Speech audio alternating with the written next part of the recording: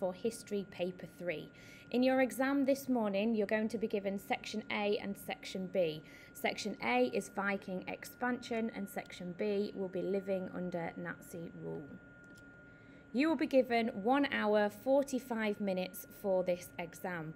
We recommend that you spend 50 minutes on Viking expansion and 50 minutes on living under Nazi rule. So make sure you're managing your time wisely. So this video is going to focus on how do I answer the questions to the Viking expansion paper and some top tips to include in your exam. So let's look at the paper then. Section A will look exactly like this. You will be given 3 1-mark questions, 1 9-mark question, 1 10-mark question and a choice of an 18-marker. We need you to answer every single question. So let's go through what they look like. 1 markers. You're really good with these now. Really simple, easy 3 marks to gain on the exam. You need to give 1 example or 1 reason or 1 feature. Try to pick the most obvious to ensure that you get the mark.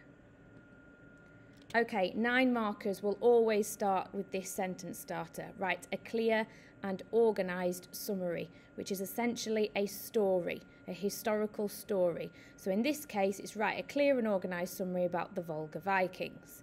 So you need to aim to write 2 PEE paragraphs, point, evidence, explain. Okay, so here are some sentence starters if you're answering this question. Always try to use the question in your first line. So start with things like firstly or secondly. Okay, so firstly the Volga Vikings came from, because that's what the question is about. We also want to aim to use language like consequence or cause or significance, because this list links to historical concepts that we need to include. So try to use language like as a consequence of this, furthering this, therefore this is significant because. The aim with 9 and 10 markers is to get as much historical knowledge in as you can. So number 10, the 10 marker. Question number 3. This will always start something like what was the impact of, or what was the cause of, or what was the consequence of. So this question is about the Great Heathen Army. Again, exactly the same. Point, evidence, explain. 2 paragraphs. Write as much as you can in as much detail. Try to use dates, key names, key figures. Okay, always use the question in your first line. So firstly, one major impact of the Great Heathen Army was. That's exactly what the question says. What was the impact of the Great Heathen Army? We want to use that language consequence, significance, cause, similarity, difference in our answer. And finally, you will have a choice of 18 marker. Choose wisely. Spend a minute reading both questions and thinking about which one you can most easily answer. So for an 18 marker, we're aiming really for an introduction, a short introduction, a couple of lines, 4 paragraphs and a clinching argument. However, if you're really struggling and you don't have 4 paragraphs, make sure that you do at least 1 paragraph for the argument and 1 paragraph against the argument and your clinching argument, and you can get up to 15 marks if you do that, but we're aiming for those 4 paragraphs really. So in each paragraph you need to make your point, you need to explain. We obviously need lots of historical knowledge because this is a history exam. And at the end of each paragraph, I want you to link back to your argument. So say something like, therefore, I think this because, and go back to what you said in your introduction. That's at the end of every paragraph. Keep going back to the question. That's really, really crucial. So I'm just going to spend about 10 minutes just going through some key information about the Viking expansion. None of this should be new. It should be everything you've learned in revision, okay? But it's just a last minute quick reminder before you enter that exam. So let's have a look at the Vikings from the very beginning. So, homelands, the first case study. The key is in the name there, homelands. This is all about when the Vikings are at home, okay? So if you get a question to do with homelands, you need to talk about Norway, Sweden and Denmark, okay? We know that life in the homelands before they travelled to different places could be cold, icy and harsh winters. The topography was very challenging during the winter, okay? But the Vikings were very good at overcoming this. So they were self-sufficient. That's a great word to use in your exam. They were able to produce everything that they needed without the help of other people. Okay, so they were self-sufficient in terms of being farmers, hunting, getting food that they needed to eat. They also used to smoke meat to survive through these cold winters, okay, as you can see here. But the most popular job, the most common job, was that Vikings really were farmers. They weren't really warriors at this point. Yes, they did train to fight, but most of the time their day-to-day jobs was farming the land and being able to survive. So, as well as this in their homelands, they also started to perfect amazing boats so that they could use for trading and raiding, and they had boats for lots of different purposes, and they designed them for different purposes. So for instance, they used oars to go faster. They had a square leather sail. They had the clinker technique, which is the overlapping of wood, so they would be able to survive the harsh seas. They had a dragon head as this element of fear factor. Okay, and they had shields to protect themselves, and a deep draft if it was a trading boat, or a shallow draft if it was a raiding ship. So in their homelands, they spent a lot of time crafting and creating boats that they would later use for trade outside of their homelands, but also trade within their homelands, which you can see here. Be careful that you don't forget that they did trade within their homelands. So Kapang, Hedeby or Hedeby, and Burka, they'd swap things like animal fur, jewellery, falcons, walrus ivory between each other. Okay. In their homelands, it's also important to note that their main religion was Norse mythology. Okay, it wasn't pagan. Okay, they believe in Norse mythology. It's the Christians that call them pagans. So the main gods that they prayed to was Odin, Thor, Freya. They also had a fatalistic attitude, which was important, which they had a no fear of the outcome of death. Okay, they were ready to fight to enable them to get into Odin's hall in Valhalla. So that's homeland in a nutshell. Main job, obviously farmers. If you get a question on that, that's everything that you'd need to mention. Okay, really quickly then, moving on to the Volga Vikings. Something that's really important for your exam is the Volga Vikings came from Sweden, not Denmark, not Norway, Sweden. Okay, they were named the Volga Vikings because they travelled down the Volga River. Okay, they travelled east first to Stara Lagoda, where they traded in Stara Lagoda. It was in Stara Lagoda that they heard of the riches of the Byzantine Empire and the Arab world, Baghdad. Be careful you don't get those mixed up. Okay, Baghdad is the Abbasid Caliphate, Constantinople is the Byzantine Empire. So these journeys were treacherous, they were difficult, there was 1,500 miles to travel, there was rapids, they had to portage across land, where they risked being robbed. It was a really difficult and dangerous journey. Okay, so to make that journey, they had to have settlements. Okay, they had settlement in Novgorod and a settlement in Kiev. That meant that they could control the whole of the river route in Western Russia, which is this area here.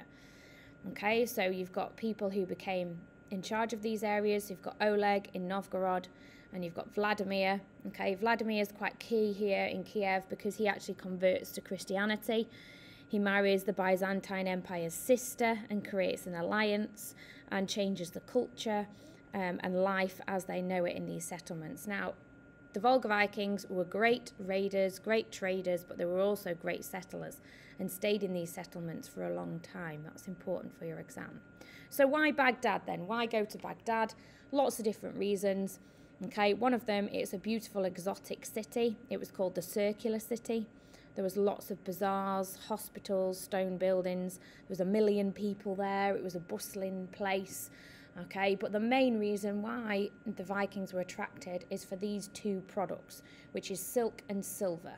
Now, silk would have been a precious material they would have never felt before, and silver, they didn't have any silver mines back in their homelands, so they could take these items back to their homelands and sell them for more.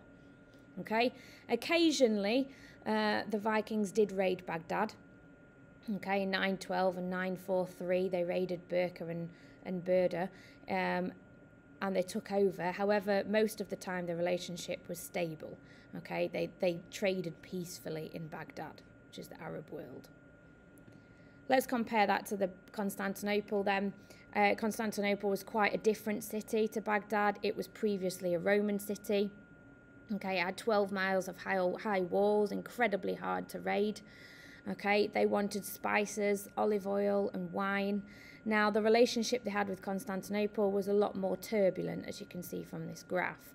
Okay, there was loads of times that they tried to raid, tried to take over, and there was treaties that were made to try and stop the Vikings from doing this. But in 945, the major treaty was set between the Vikings and the people, the Byzantines, and it said only 50 Vikings could enter.